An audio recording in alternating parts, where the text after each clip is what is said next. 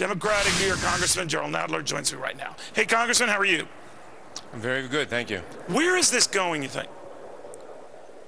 Well, where it's going, I assume, is to an investigation to see whether the allegations can be substantiated. The allegations being that Walmart's subsidiary in Mexico paid large-scale bribes on a systematic basis to Mexican officials, and that when this was brought to the attention of high-ranking people at Walmart, they covered it up. If that proves to be true, there ought to be indictments. What is the punishment for this sort of thing? I mean, you can go to jail, right, for this sort of stuff? You certainly can, I assume. I don't know the exact punishments, but these are felonies.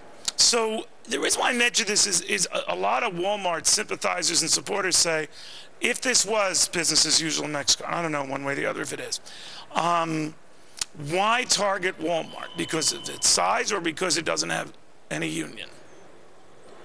Well, I don't think that either reason is the reason that Walmart is being targeted by these investigations. These investigations are occurring because evidence came out that Walmart and high executives in Walmart systematically broke the law.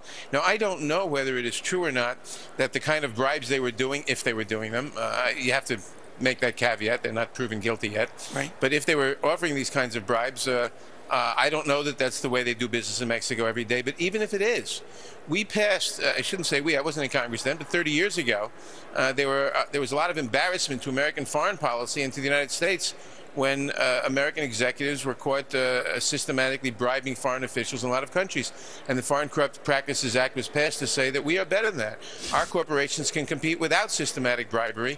And if we want people around the world to look up to us, if we want to be able to compete with others, we have to do it honestly.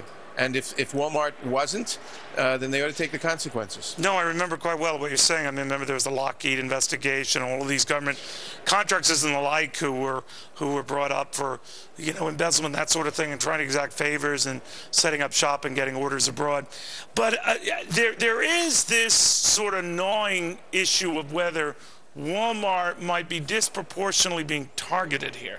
Now, we don't know the magnitude of the problem. We do know some of the numbers involved, as I'm sure you're aware, that this might involve upwards of $65 million in bribes, might or might not. That's a lot of money.